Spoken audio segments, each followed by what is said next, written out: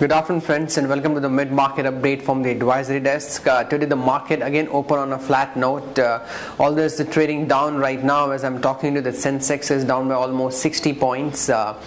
Couple of important results that we are waiting in today's market are the ICICI Bank, Colgate and ITC.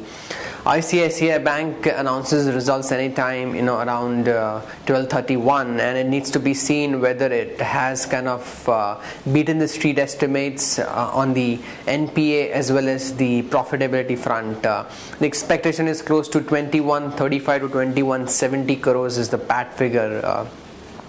So if it beats the estimate, then ICICI Bank will definitely run up. Last quarter the NPAs kind of came in more than the expectation on the quarter-on-quarter basis, but the slippages were also on a big drag on the bank as it went up by 1100 crores compared to 788 crores the expectation. So all eyes on ICICI Bank. HDFC Bank already came out with the results. It was definitely not that well as anticipated, so there will be furthermore pressure on the banking space as the NPAs are kind of increasing in this slowdown economy.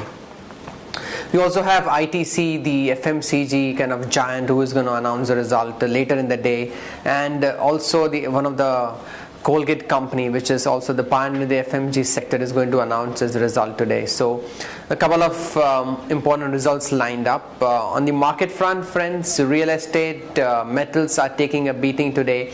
Even the banking, which were up in the initial part of the trade, were kind of are trading down. Like Axis Bank has given up the gains, SBI is down, even the mid-cap banks like Dana Bank, Yes Bank are trading flat to negative. There is kind of no data. What we are following is the global trend. Yesterday the Dow Jones closed almost 95 points up. Today our market is trading kind of very nervously and cautiously down because of the couple of important events lined up for the next week. That is, we have RBI monetary policy meet on the next week, so it will be important to see what the RBI governor comes out with. Till then, market would be volatile. There would be wild swings. Although on the technical front, 6100 on the Nifty spot looks definitely a good bet. So we need to watch out for that level. If that level is broken, then we might see further downside. Friends, yesterday Idea came out with the result. It was better than the estimates, although it came out in a loss, but the loss was not as bad as expected. So that stock is almost flat, 0.5% down right now in this sluggish market. On the forex front, we have 61.65, the rupees trading versus the dollar. It opened at 61.5, but slowly kind of taken on a negative vein. It's a bit of selling pressure on the rupee as well.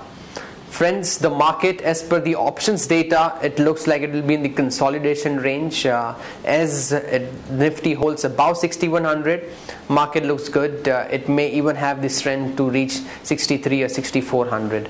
That's all the news updates we have. We'll get back to you more in post-market. Thanks.